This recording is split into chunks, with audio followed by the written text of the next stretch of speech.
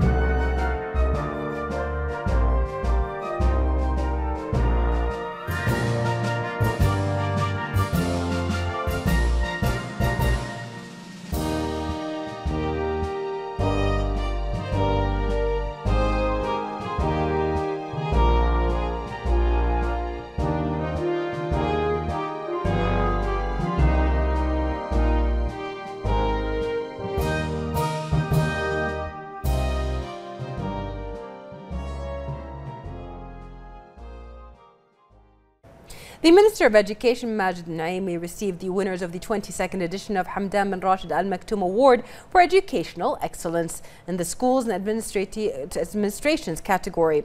The Minister praised the achievement of Khawla School for Girls, Abu Sayba School for Boys, Hajar School for Girls and Noor School for Girls, and wished all the winners success. He also hailed the ties between Bahrain and the UAE and their cooperation in all fields. He stressed the important role of education in nurturing future generations and strengthening educational cadres.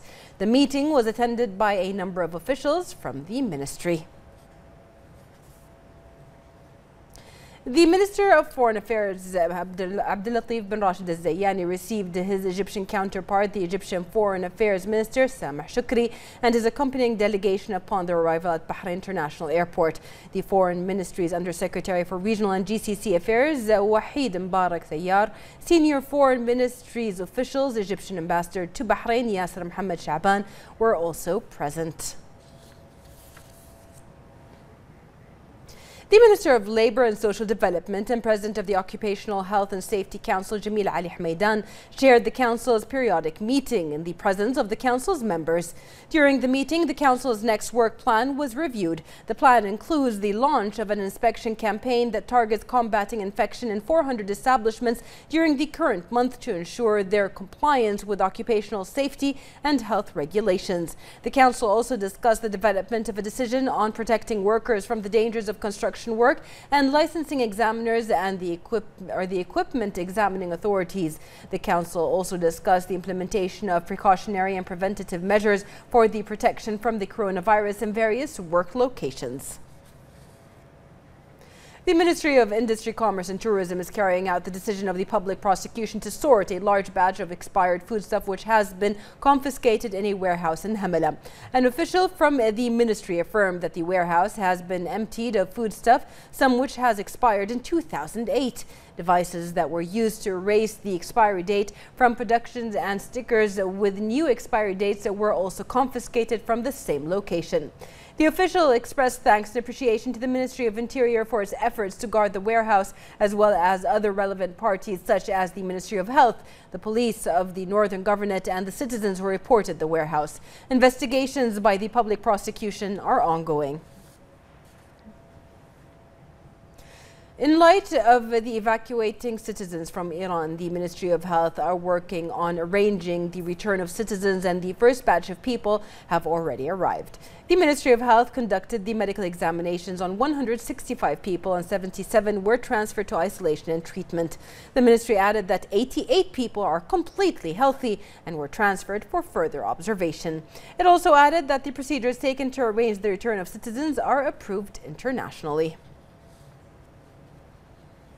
The Undersecretary of the Ministry of Health, Dr. Walid Al-Mana, highlighted that the ministry has initiated yesterday its international COVID-19 repatriation program, the ICRP, evacuating the first group of Bahraini nationals from Iran via a chartered plane.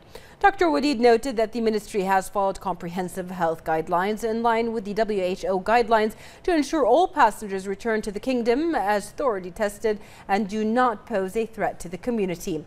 He further noted that out of the 165 passengers within the first group of the ICRP, 77 passengers had tested positive for COVID-19, with 88 testing negative. Dr. Walid added that the passengers with active COVID-19 have been swiftly transferred for isolation and treatment, whilst the other passengers have been transferred for quarantine for further monitoring. Given the high volume of passengers testing positive for the virus, Dr. Walid underlined that further health measures and guidelines will be added within the ICRP to ensure that the health and safety of citizens and residents within the kingdom remains safeguarded. Furthermore, Dr. Walid emphasized that additional flights to repatriate citizens will be scheduled in a manner which ensures that the kingdom's testing, isolation, quarantine and treatment capacities are maintained in line with the WHO established guidelines. The Ministry of Health announced today the recovery of 8 individuals from the coronavirus COVID-19 in the Kingdom of Bahrain. The announcement brings the total number of confirmed recoveries to 30 thus far.